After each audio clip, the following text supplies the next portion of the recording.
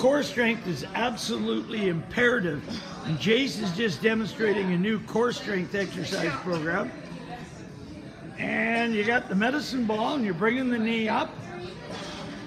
You must have thought of some value in this one. Oh, incredible value, Vic. Of course, you can't get the core without eating the apple. And this is what this is all about. Consuming the apple, getting down to the core, and then viciously attacking the core, which is what we're doing here. Wow.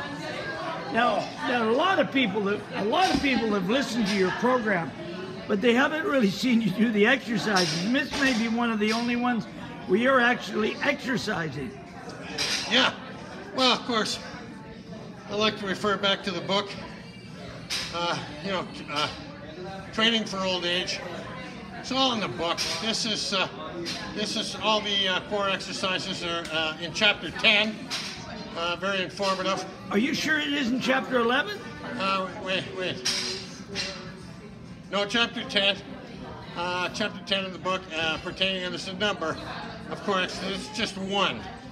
And as we stated earlier, you can't get to the core unless you eat the bloody apple. You know what I'm saying? Yeah, well, and one of the phrases that I saw the other day, change or die. Yeah.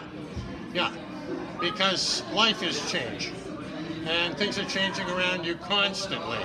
So when you fight that change and that issue of life, then you're going against the grain. You're going against the energy of life. Well, what about the other fact that I hear? A lot of people are dead at 50, 55, but they don't have their funeral till they're about 70. No, but they look great when they're in the coffin. And I've heard so many people say, "He never looks so good."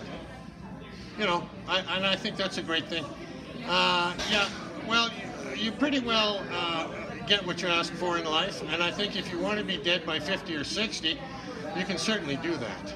Yeah, but they don't bury you till you're about 70, though. Well, hopefully they don't. Hopefully they bury you when you expire.